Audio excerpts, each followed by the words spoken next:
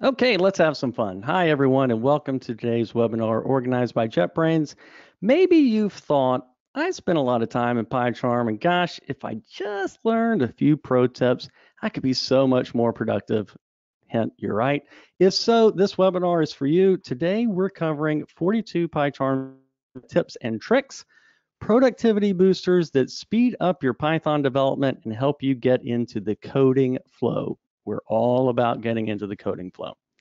If you'd like to follow along, this URL, helpfully labeled follow along, is a repository with the code samples I'm going to be going through, as well as a link to a playlist that we'll talk about a little bit later. So go ahead and follow that along. This is the repository that I was talking about on GitHub. This is the URL. It's also here, github.com/Paul Everett 42 workshop. You don't really have to follow along, but if you'd like to, that would be probably a better way to learn. Additionally, there's this link, and this is the surprise, the big secret. Every tip, every one of the 42 tips in this webinar has a page associated with it. For example, the very first one we're going to cover, find action, has an entire page with a short video, a write-up, links to related things, an in-depth discussion with extra information, and then me narrating a 30-second, 45, maybe a minute video talking about the things discussed up here. That will let you just relax, pay attention, learn, and then if you want to follow up on the details, come back to the playlist later. All right, here we go. Going over to PyCharm. Let me go ahead and close some of these. And each one of the tips are numbered, or a module that's numbered in the 42 directory. And we'll go ahead and begin. Tip number one, find action, the tip of all tips. I am a man of a certain age. I can't be counted upon to remember any new thing because I will have to forget an old thing. I can't remember shortcuts anymore. Let's say I want to find all instances of the string Mary in this directory. Find in path, what's its shortcut? Who knows? How should I know? Instead, use the one action that gets you to all other actions, which is find action. And this is on the Mac, Command-Shift-A. And let me make sure that I've got, yeah. Down at the bottom, you'll see as I go through this something called description of actions, the presentation assistant plugin that I use for my presentations, and it tells you the name of the action and the keyboard sequence. So in this case, I want to do find action, Command-Shift-A, and I'm covering that up. But I now say, okay, I don't want to remember find in path, so I'll type find in path. Oh, it's Shift-Command-F. I'll hit enter, I'll type Mary, and it shows me at that location in the directory tree all the files with the name Mary. I could double click on it to go open it. Now, some variations on this. Sometimes the thing you want to go find, the action you want to find is kind of long, like find in path. Don't want to type all that. Instead, use speed typing and type parts of each word, F-I-P-A. Look, it's the first one, find in path. Speed typing in hump case and other names. Speed typing is something that will be very frequent in this webinar, and all of these tips is a way to speed you up. Little known tip, you can find not just actions, but preferences. We'll see this in the third tip, but for now, let's say I want to look at the Python imports preferences, import preferences. I could go down to this one, and if I just hit enter right now, it will toggle that preference from the on status to the off status.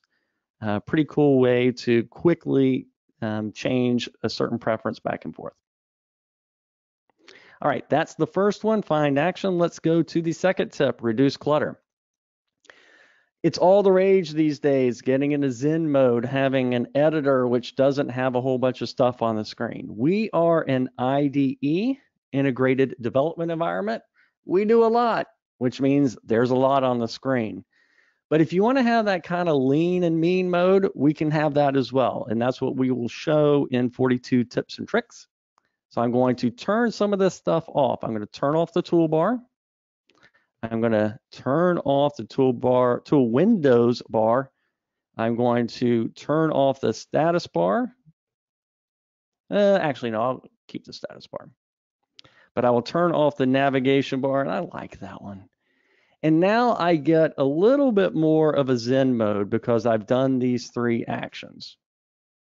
And from this point forward, I'm going to learn some of the tools to make those things appear only when I need them, not have them in my face all the time. All right, here we go, the big one. Dun, dun, dun.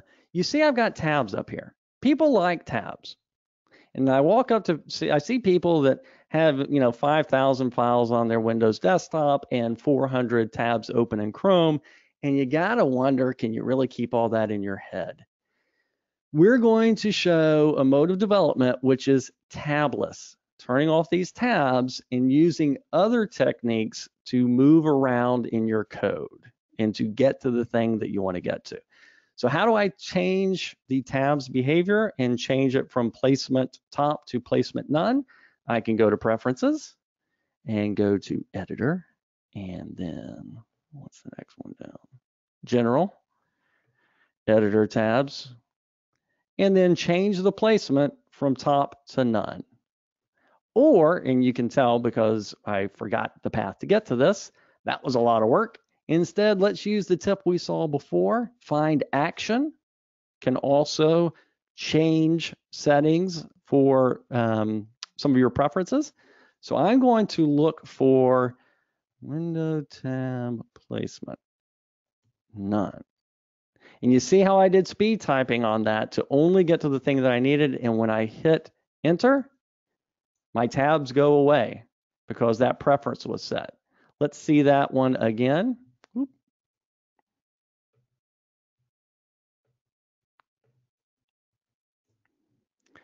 We see now that that is changed from off to on because I used find actions to select a preference and then to actually change the preference in the middle of find actions.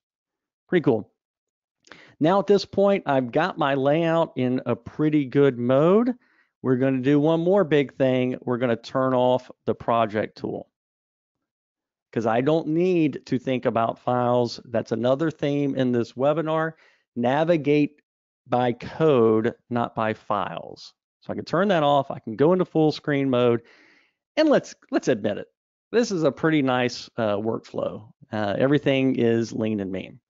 So I need to get to, let me turn project back on. Okay, I'm going to go to recent files because I need to show you 1 or 2 other things before we can turn off the project tool. Recent files, Command E, Control E. This is the first one, the first tool that lots of people turn to for jumping around in their code and not having to double click on files, open directory trees, have tabs, go back and forth. So for example, I want to go to the last file that I just visited. And that happens a lot in development. You're developing one thing that imports another thing, and you're jumping back and forth between the two. Command E, oop, wrong one. Command E brings up this dialog called recent files. And it defaults to be not the one that I'm sitting on, but the last one that I was sitting on. And if I hit enter, I jump back and forth between 2 things that I'm working on. Or I can go further back using my mouse or my keyboard to get to that one. Or I can go back to the one that I was on. Or much better, I can use speed search. So Command E SO2 jumps me to reduce clutter, or I could have said reduce clutter, or I could have said CLU, and it filters the list to match the speed search condition. This is a pervasive idiom in our IDE and all of our IDEs. When confronted with a list, don't use your mouse, don't use your down arrow, start typing and filter the list. And there's also a variation, which you can see from this checkbox.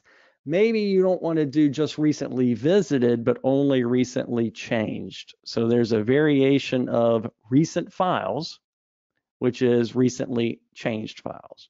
And I can get to that with Command E. All right, we also can do getting to tools. So I turned off the project, okay? I turned off the project tool. How do I get to it? I could memorize a shortcut, but I'm tired of memorizing shortcuts. I want just a couple of things that can lead me to the other things. In this case, I can use recent files, but you may have noticed in this left-hand column, those aren't files. Those are the tool windows that I turned off when I was doing reduce clutter. If I start typing at this point, for example, terminal, then I will open the terminal. That is the way I get to the terminal 500 times a day. Command, oh, goodness.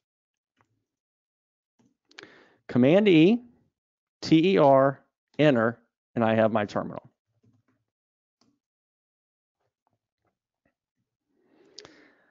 Now, navigate symbol and navigate file gets into the heart of the matter. And I'm going to leave the project tool open a little bit more until we get down to the navbar stuff to show you how you can get back to files.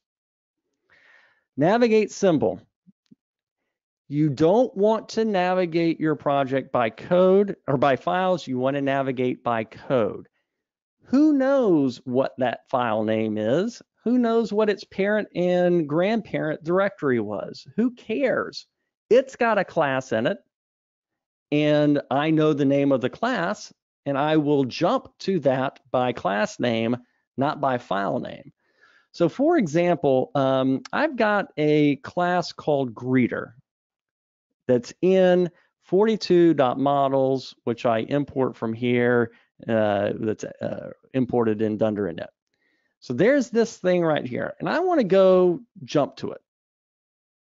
Well, I could go and double click on here and then find out, well, it was actually in there, and then scroll down to the class, and then I've forgotten what I was doing. Instead, navigate by code, not by files. In this case, greeter is a symbol, and one of these shortcuts, Alt-Command-O, will find not by file name or anything like that symbol. So if I start typing greeter, it will find, oh, I should say greeter, it will find that symbol. And if I hit enter, it will open that file and put my cursor directly on the line that defines that symbol.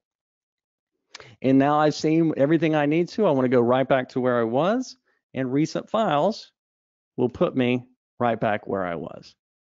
Now, what's also interesting, and this is the difference between an IDE, integrated development environment, and an editor, we index your code in your project, but we also index the code in your dependencies to allow you to navigate to symbol for anything, anywhere. So for example, I've got something called a service registry in one of my dependencies, and I want to go jump to that symbol. So I can bring up, navigate to symbol, and type in parts of service registry. And there, I have a dependency called wired. There's a module in there called container, and that defines a symbol called service registry. When I press enter, I go to the Dunder and Net that defines service registry. So go back with recent files. And what that was showing when I did this search for capital SER, capital REG, that this hump case, camel hump, speed typing, also works as a way to narrow a list instead of having to type out service registry altogether. Okay, onward. That is 06. Let's go to navigate by file. Maybe you do need to look for the name of a file. So for example, 01, that's not going to be in a symbol. It's in the file name. Maybe I want to get to that. And what we saw before when I did navigate to symbol, you may have noticed that there are other tabs up here, like the find action thing that we did in tip number 1 is just a tab. This unified find anything anywhere pop-up window. So we want to navigate by files, and I type in 01, and there is, or I could say S01, and it finds the file starting with S01. And I press enter, and it opens that file, and it puts the cursor in the last place I was sitting in the last time I visited this file. What are some other things we can do? Well, there's a richer speed type syntax. Let's take a look for anything for a file that has MO under a directory that has FO. So I'll bring up find by files, and I'll type FO/MO. And look, there's my 42.models, which is this file right here. It's under 42, which starts with FO. And then it's models, which starts with MO. I want to take a look at something in the dependencies to see if I can find files over in my dependencies that have a substring in them. So I bring up that same navigate to file dialog, and I type in pool M, and look, it's the pool manager file module in the URL lib3 vendor import of the pip package. And I could jump directly to that file as well. So that's navigate to file. We saw navigate symbol, navigate file, navigate action. They are all variations of the same pop-up window that has a lot of the same behavior. Looking outside of your project, speed typing, hump casing, directory path slashing, etc. All right, navigate to cursor. This is a fun one. When you get into the flow, a lot of times when you're debugging, for example, in our awesome visual debugger, you will start going down a rabbit hole and keep clicking and keep clicking and keep navigating and keep opening and then forget where you were. And life's too short. I can't remember what I was doing 20 seconds ago. Can my tool help me? Yes, it can.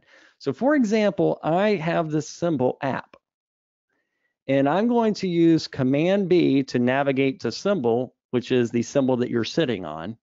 And then I'm going to navigate to another symbol called service registry.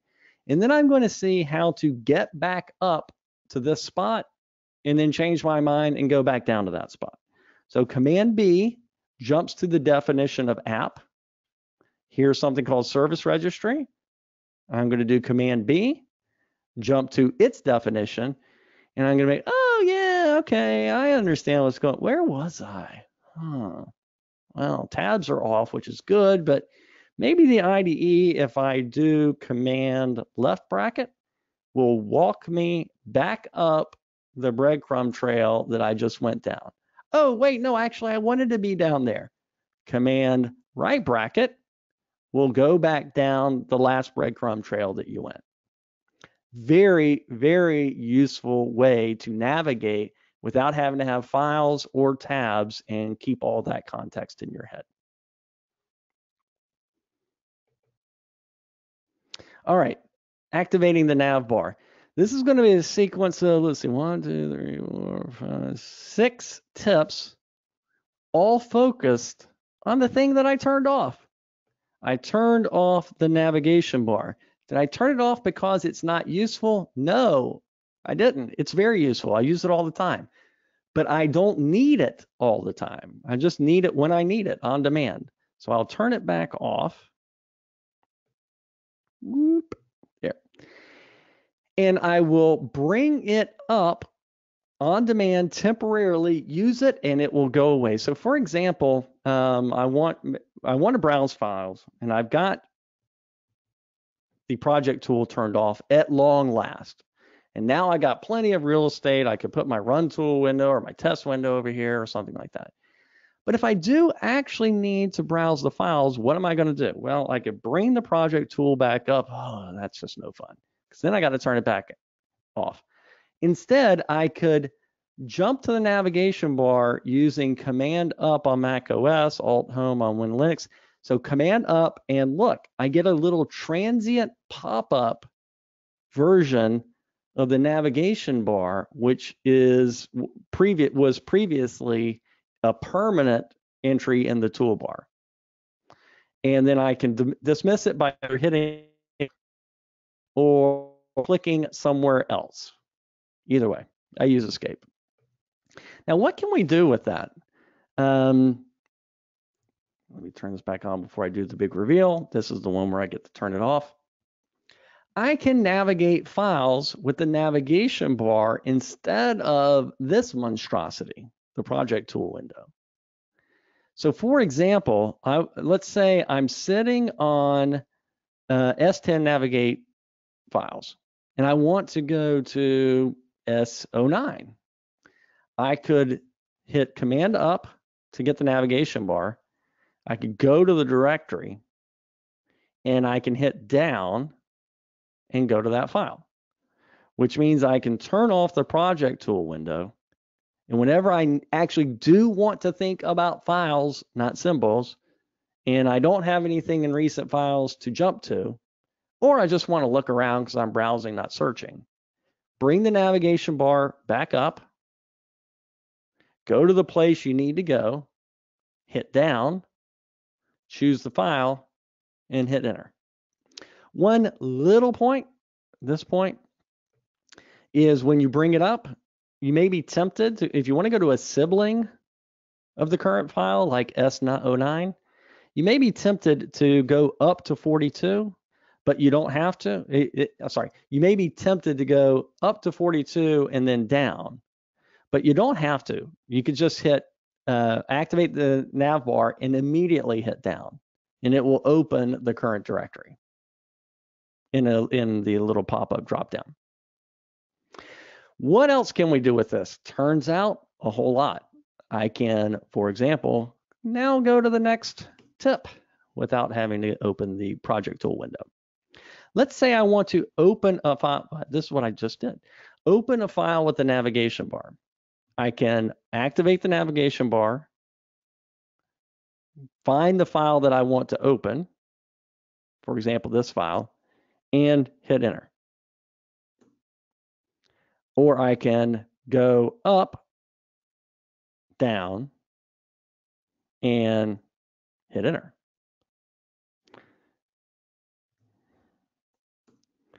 Several other things that we can do with that. Let's go on to tip number 12. Speed search. This gets a lot easier after this. When I'm in this navigation bar and I've got a long listing, we mentioned that anytime in the IDE that you're faced with a long listing, you can just speed type. So for example, I'm about to go to S13. I could type S13 and hit enter, or S42 and hit enter. So speed typing, I don't have to.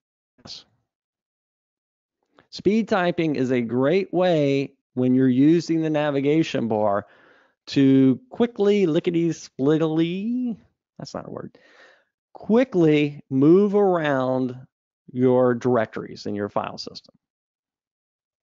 So I need to go now to S13. What else can I do? Well, just about anything that you want to do in the project tool window, which we don't like anymore, so we'll turn it back off. Anything you can do over there, you can do over here in the navigation bar without having to use the mouse. And that's part of the whole point of this is tablets and all this other stuff. Keep your hands on the keyboard so that you stay in the flow. So I'm going to add a navigation bar here. And let's say I want to go somewhere in the project tree, like the root, and I want to make a to-do.txt file. What would I do if it was the project tool? I would click on that directory and I would do Command N, file, type in the name, And there I am. And I'll say, no, I don't want to put that in VCS. So in this case, I use the navigation bar to go up to something. I could have gone down to another directory, back down into 42, whatever. I could have gone into tests, and then I could have created the file there. All right, that's creating a new file with the navigation bar. What else we got with the navigation bar? We can find in path, the thing that we did in the very first tip, actually. But we don't have to use the project tool window to do it. So for example, that we'll recreate the exact one that we did. Activate the navigation bar, go to the place that I want to start searching, and what's the key sequence? It's Shift Command F, and it brings up find in path. Same thing we saw before. And remember, you can go up, down, into, and then do your search, find in path from anywhere, any directory, anywhere in your tree. You may think, hey, wow, that's pretty cool. Can I do other things like rename a file using the navigation bar, not using the mouse? Sure, of course. I could go up to this file that I just made, to-do.txt, and I could do Control-T, refactor, rename, and uppercase it to make it a markdown file. And I've refactored, renamed that file. Again, not using the mouse, but instead using the keyboard.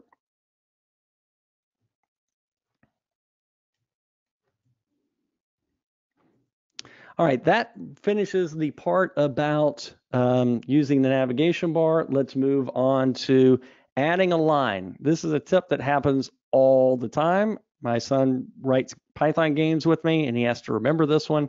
Saves a lot of time. What usually happens is, let's say that I'm on this line, and I want to put a statement indented on the next line. Usually what you do is you use your mouse and click to the end, or what he does is blah, blah, blah. Oh, I got it wrong. But oh, wait, I got it wrong. Hit enter, and then you get the indentation. Or maybe you're a little faster and you got Emacs key bindings or something, and you hit Control E to go to the end of the line, and then you hit enter. Instead, there is an action, start new line, which is Shift Enter on all 3 operating systems. Put your cursor there, hit Shift Enter, and get kind of a smart start new line. It understands the context, what the indentation should be, and can be run from the middle of a line. Here's one that I struggle to remember this one, and I fall back to find action all the time. A lot of times I've got some code where there's an import, and I want an import before this, and I'm like, here. And I'm like, okay, I will go. Here's what I do. I go to the end of the line, hit my right cursor key, up, enter, up, and then I type the import, which is all pretty dumb. Instead, you can do, and see, I have to go back and get the start new line action, Alt Command Enter, Alt Command Enter, adds a new line in the same concept of being in the right indentation, but above the line that you want. So if I'm on this line and I do Alt Command, I'll do that. Alt Command Enter, then it will start a new line indented correctly above the current cursor position. As you saw with me fumbling around ridiculously, here's the way I do it.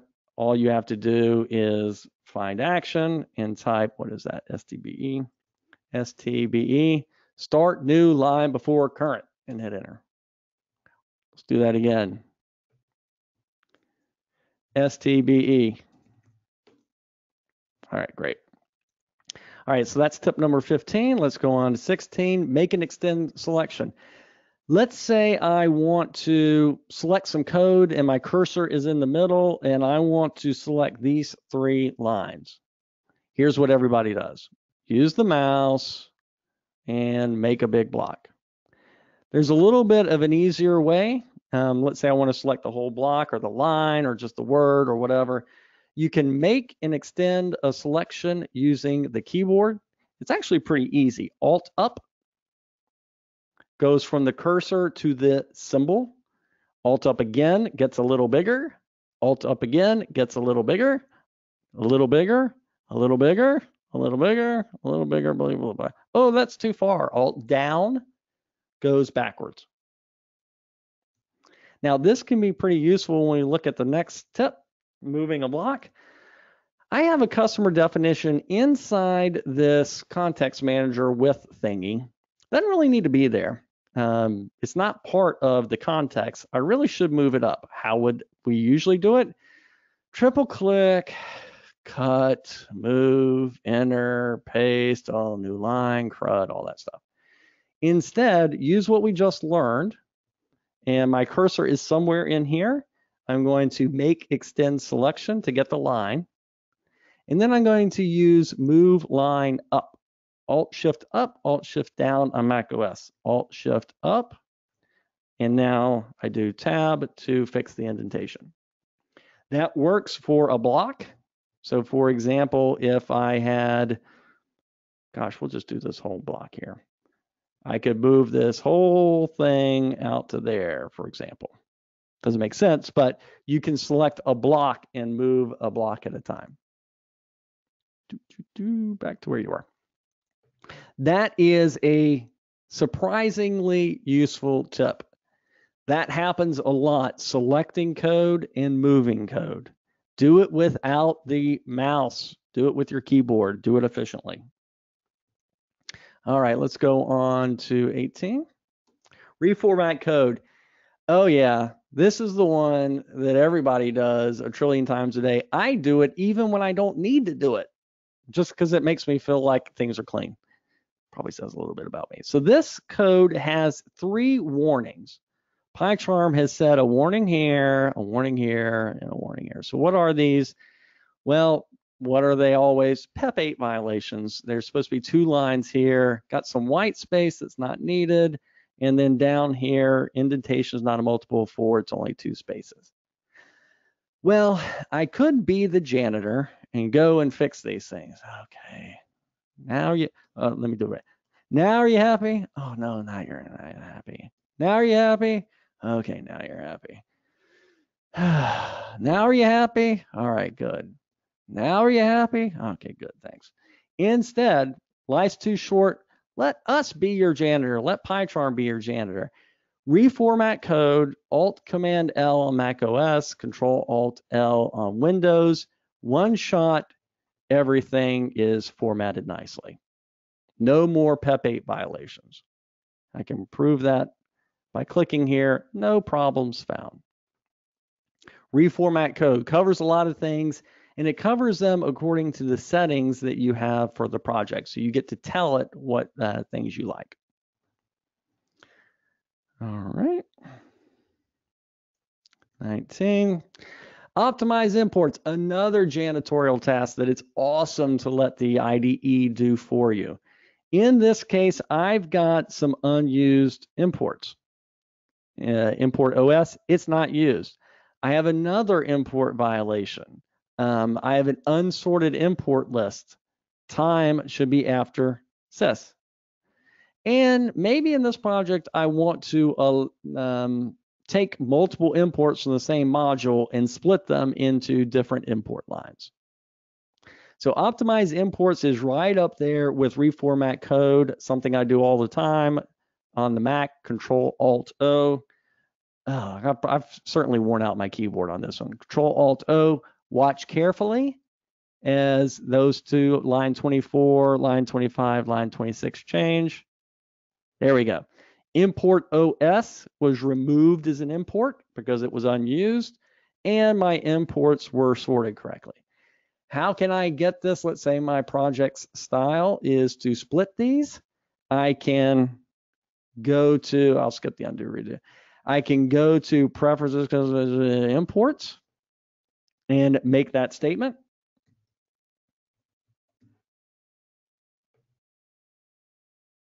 So here, structure of from imports, it's currently join imports with the same source, always split imports. I will do that. And now when I keep an eye on this, when I optimize imports, it's split and split sorted correctly. All right, janitorial work. Let the IDE do your janitorial work. More janitorial work. We want a random customer. All right, instead of having Larry, I want to get a random choice to assign customer from the list of customers. And I want to use the Python random package in the standard library to do choice from random. So one way I can do it is start typing random, but then PyCharm tells me unresolved reference. Well, that's not good. I can let PyCharm generate the import for me. Even better though, we know not only the name of the package, we know the name of the function. Start typing choice, Alt Enter, import this name from random. And we see it generated the import using my import style guide. But wait, there's more. What if it's like a long thing I want to import? I don't want to type all that. I could type this and do Control space space and let it present to me an auto-completed list of symbols from stuff in my dependencies or my own project. And I can hit enter and it will complete the name of the function, choice, and generate the import so that it works. I never come up here and type imports. Let's look at what that would be like otherwise. So I'm like, okay, choice. Okay, I gotta do choice. Oh, I gotta stop what I'm doing from random import choice. What was I doing? Where was I? Oh, I was down here. Life's too short to do that janitorial work. Okay, on to 21. Well, let me get this so we don't see these errors anymore. 21. Install and import. So I showed you how the janitor can do your work to sort your imports and get rid of unused imports. The janitor can even generate your imports. The janitor can even install the package, generate the import for you from the middle of your typing. So for example, here I've got this thing called Maya that I've typed, but PyCharm's telling me unresolved reference Maya. What can you do to help me? I'll do Alt Enter, which is our way into the universe of code insight and janitorial work. Alt Enter. Well, I could import Maya. Let's see. So my mistake was forgetting to get rid of this from the last time I gave this. So let me go to the project interpreter and delete Maya and write down that. All right. So now I've got some code where I've typed in Maya, but not only have I not imported it, I actually haven't even installed it. So when I go to Alt Enter, I don't get any intentions because I did this in the middle of removing it from the project. What you would see otherwise is, and this is the peril of using an EAP, Alt Enter would bring up an option to install and import the package Maya. All right, onward. Adding fields. This is one that you'll use a lot if you do a lot of class programming. I've got a class customer and I want to initialize it with something called name and store it as an instance variable. Here's what it looks like the dumb way, comma, name, and then self.name equal name. That's a lot of typing. Things like TypeScript and Python data classes make this a lot easier, but if you can't use them, what you could do instead is do name, Alt Enter, and say, hey, IDE janitor, help me out on this.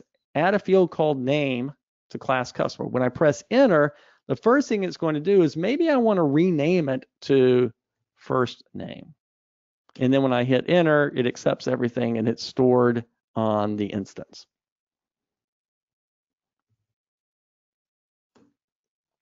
Renaming a file. And this was something I was at a conference last week. And so I said, oh, wow, I got to make this change. And then I've got to go look everywhere and rename the imports. No, let the janitor do it for you. So for example, in this file, I'm importing something called models, but it's only got one thing in it. Maybe I want to call it model, singular. And then I think, so I'm going to go to 42 files and fix that. Maybe I'll just leave it as models. Fortunately, refactoring like that becomes a lot easier with an IDE that looks at all the code in your project. I will bring up the nav bar, go to 42, go to models, and then I will refactor rename and call this model. And I'm going to tell it to search for references. Don't search there, but just search for references to rename the file and all of its usages. So it's looked everywhere. It's done that. It fixed the name here. It even fixed Git and VCS to do the rename there. And you can see that it actually renamed the file because now I have model. And then I realized, wait, no, that's dumb because I'm about to add another model and it'll be plural again. Wouldn't it be nice if I could just undo the naming of the file, the renaming of all the imports, and the VCS add? That was one IDE transaction. So undo undoes the refactor renaming, not just of the file, but of the imports and the VCS. Puts it back exactly the way it was before I did refactor rename. Rename symbol. So greeter, I've got something called greeter, but maybe I want to call it welcomer because that sounds more welcoming. And same kind of thing, I think, I've got 42 files with this in it. I don't want to go to 42 files to do all that renaming. I'll just leave it the way it is. No, do what you want. Go to, navigate to the symbol. Cursor is sitting on it. Refactor, Control T, then choose rename and call it welcomer. Hit enter. It's looking for all the usages.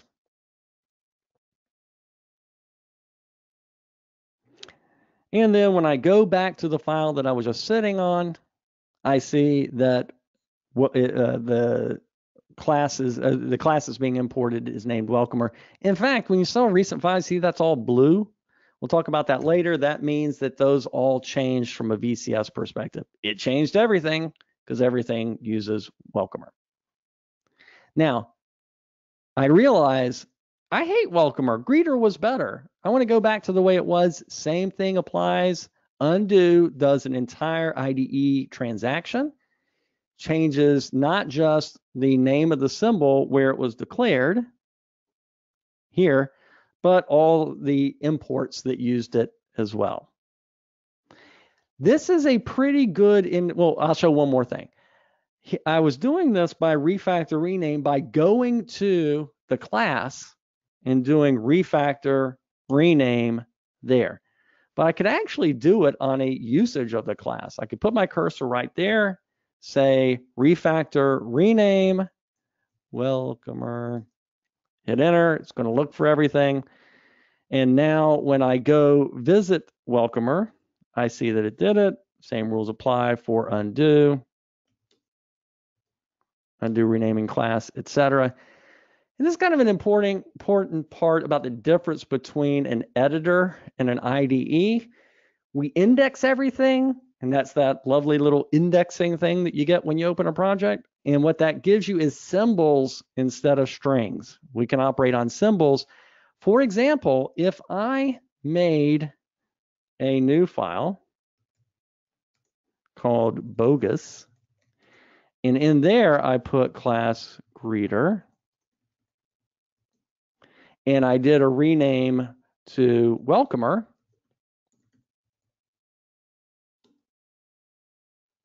if I go look at bogus, it didn't get changed. Just because the string matched, the symbol didn't. It's a different symbol in Python.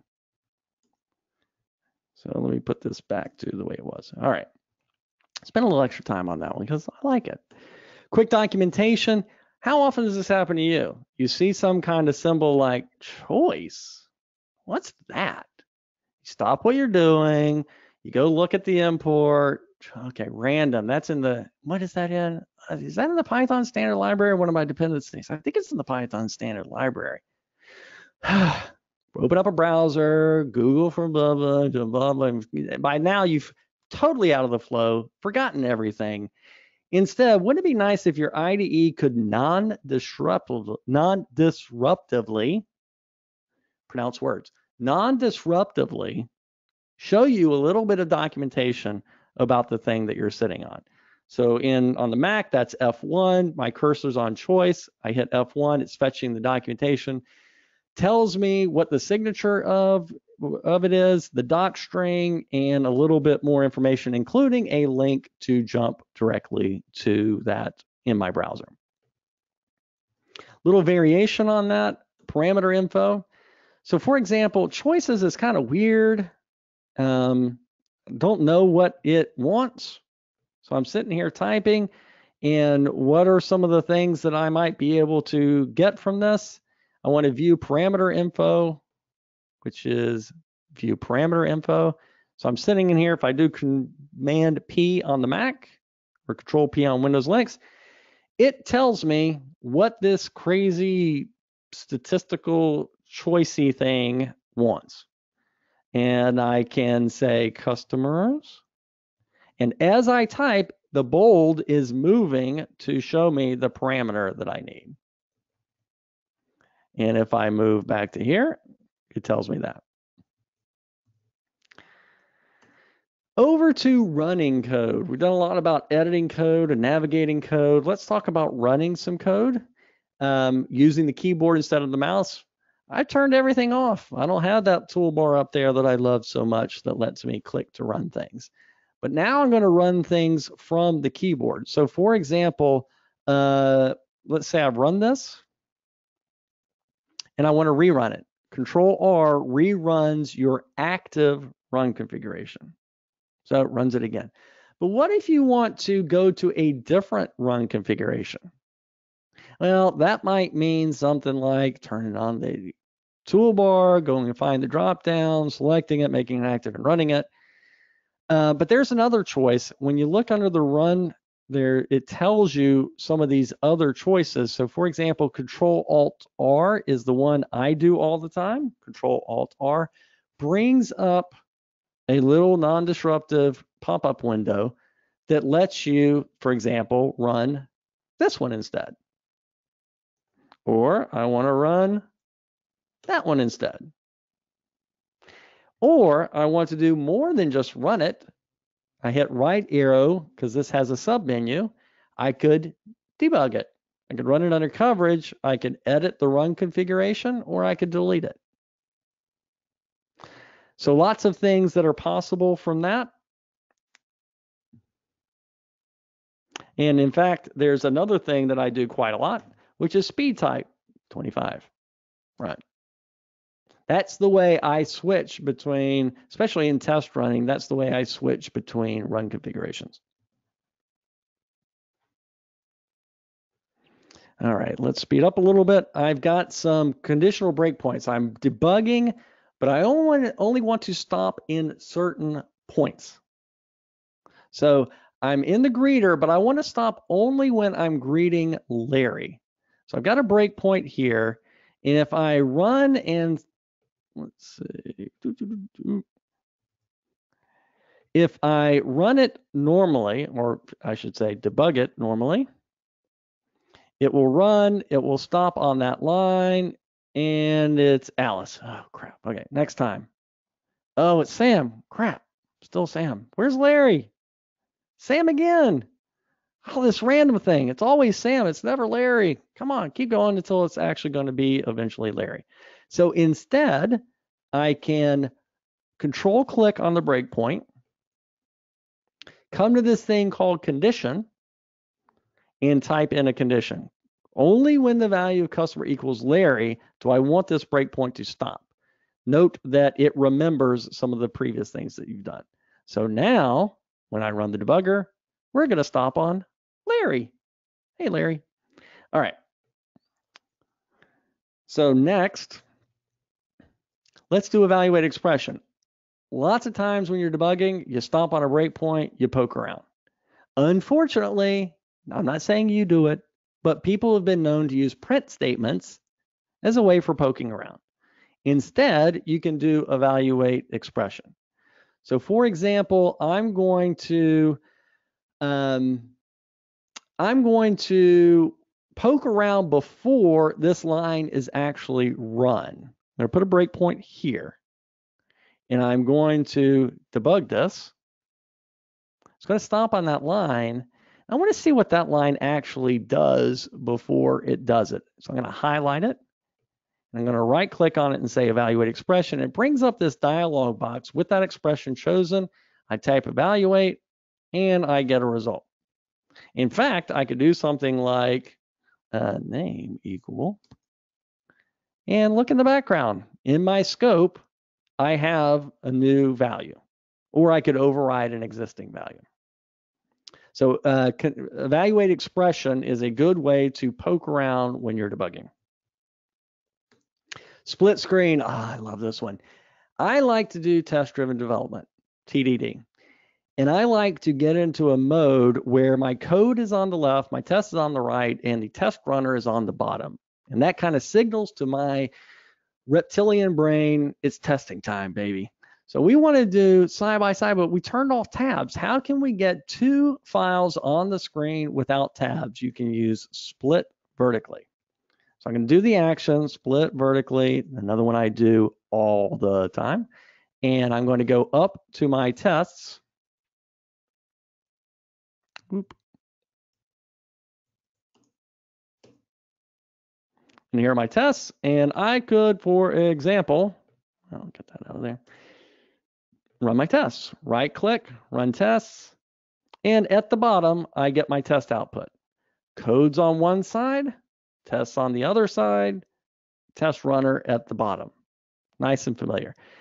How do you go from code to test? So let's say I'm sitting here and I'm thinking, all right, I need to make a change in main. Well, you know, it's probably the last thing that you had open. So you can use Control E command or recent files to jump back and forth between things. But if it isn't, if you want to say, I don't care which thing it is on the right, just go to it, I can use Alt Tab to go to the next splitter. So if I've got it split into 5 windows, Alt Tab will cycle through them. All right.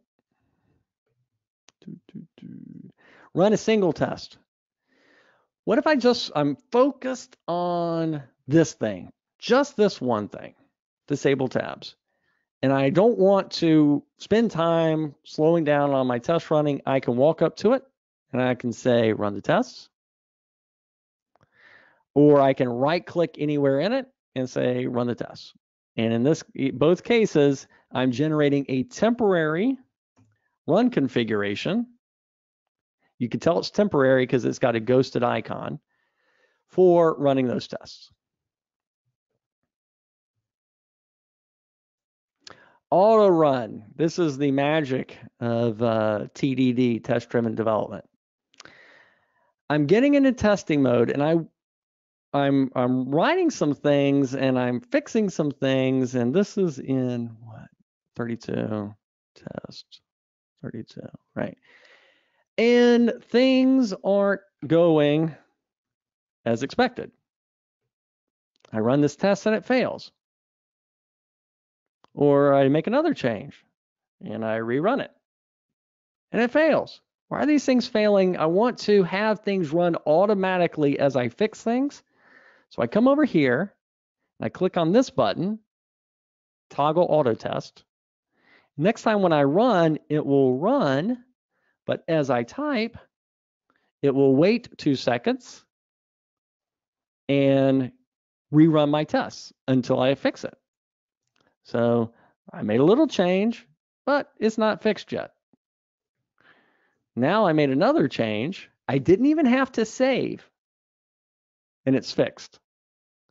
This auto run test doesn't even require me to save. What's the toggle for setting the time? I've got the delay on 1, it defaults to 3.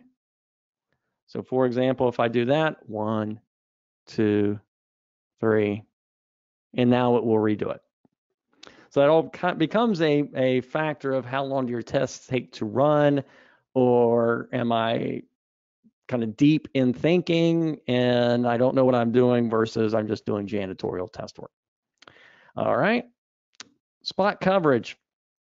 We also have visual running, visual debugging, we have visual testing. We also have visual coverage. So for example, I want to run all my code and see the coverage and spot that I don't have any tests for foo. How can I do that? I can right click in here and I can say run with coverage, and it will chug along, chug-a-lugga, run the test, pause for a bit while it's collecting all the coverage information.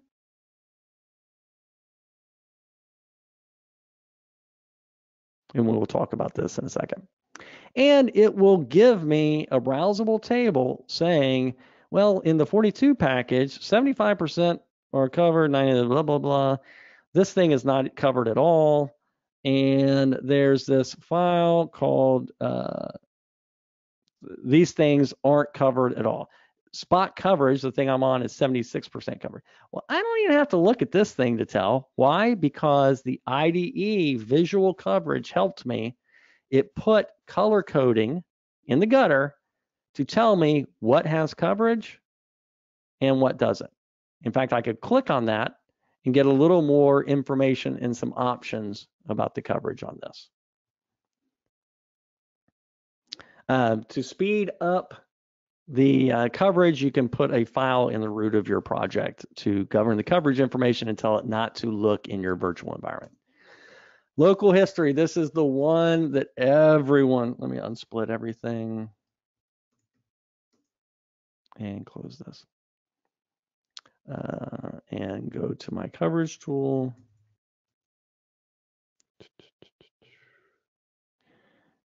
And kill that suite to get rid of the color coding. Local history.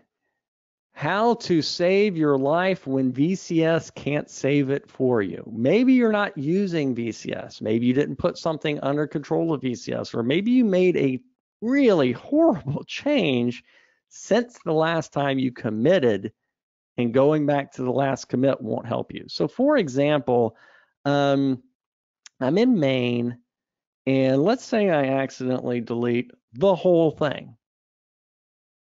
And now I've gone on to do 407 other changes. Undo won't help me because the undo point is so far back that it's beyond the time horizon. And I didn't commit, so I can't get back to it. Instead, let's bring up Show History, which is also available under right-click and Local History and Show History. And it lets me, for the file that I'm sitting on, have a listing of every editor transaction back to a configurable point in time across everything in your project. And then it gives me a diff showing me the current state and the state of that example, or the state of where it was at that point, or the state of where it was at that point. And I can use the diff to recover from my mistake, and we're all good again. This will even handle files that are deleted via the IDE. So let's say I do this, and I'm like, hey, life's too short, YOLO, delete anyway. Oh my God, I just deleted a file that wasn't even under version control yet. I am so screwed. No, you're not, because what you can do is go to the container and go to local history at the container level. And the container knows that a file was deleted from it. Right click, revert, add it to VCS, and I've got my models file back. That's pretty cool. Great project from GitHub. This takes a little bit of time, and we're already at an hour, so I'll speed up a little bit. You can go to the version control menu, and you can say check out from version control Git, and put in the URL to get to your repository, or you can use it by find action, CHVE, check out from version control. Will take you to a dialog asking you which kind of system. I choose Git, same thing. And what this is doing is going to GitHub and looking for all of my projects and repositories across all my organizations that I'm a member of. So for example, I could start typing wired and auto-complete that. If I don't have something under version control, I can open an uninitialized project and then type in this sequence, ENVECO, check out, or that's because this project is already under version control. It would do the same thing as a menu option that would appear if this project wasn't under version control. I do a commit. It has a mistake in the message. So for example, I say rewords, and I commit. I don't push, I just commit. And I'm like, oh my God, that was a stupid message. What am I going to do now? You can go to the VCS tool and see in the log tab this message, and I can right click on it, and then I can choose reword and take that off, and it's as if it never happened. Undo commit. Even worse, that whole commit was stupid. Now what do? Do I go back in time, find the hash of the previous, oh my gosh. Well, I haven't pushed yet. So the version control tab can help me again, select that commit, and then go to it and choose undo commit. Now in this case, there were some changes there. They got to go somewhere.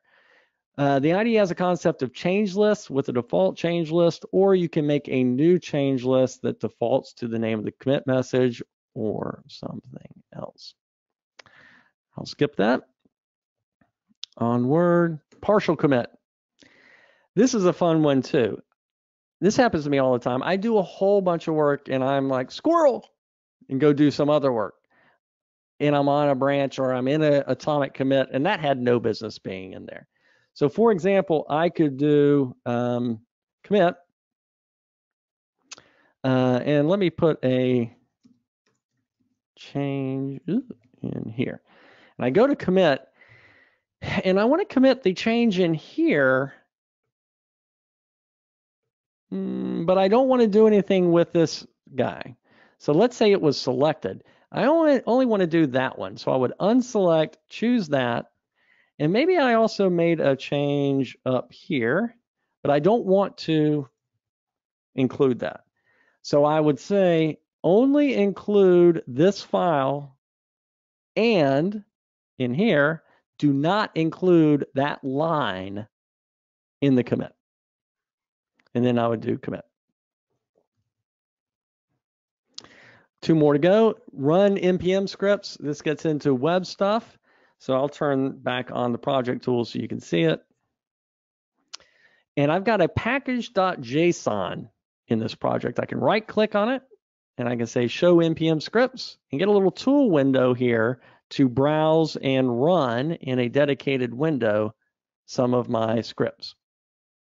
And what it's really doing is creating a temporary run configuration for that npm thing. What's interesting is serve is actually automatically discovered as an action.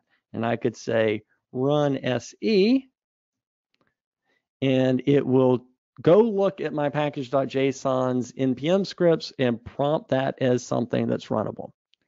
Last one. Nope, next to the last one. Wrap with a tag. Let's say that demo, because, or span. We'll say span, this is the web, and everything has to have 57 divs on it. I can use extend selection to select that line, and I can search for an action, surround with, and then choose a tag and say div. I could also use this emmet thing. This is even cooler. Surround with emmet and say div.columns, and it will surround it and then auto-complete some of the information that's needed. Last one. The part you just saw was because PyCharm Professional includes WebStorm, our IDE for the web. We also include DataGrip, our IDE for SQL databases, for development of SQL databases. It gives us this tool called Database, which is freaking magic. And working with SQLite is magically magical. I could say add data source, SQLite, well, I'm already confused. Or I could just take my database SQLite file, drop it onto the database tool. It will do the work to discover it, the work to connect it, and now I can browse and go to a table and do all of my magical visual database things. That's your 40-second tip. Don't forget that you can get all of these in the playlist. All right, so back to the presentation. All right, that was a lot of fun. Thanks everyone for sticking around going through this series of tips. If you have any questions later, please don't hesitate to reach out to us by email or social media.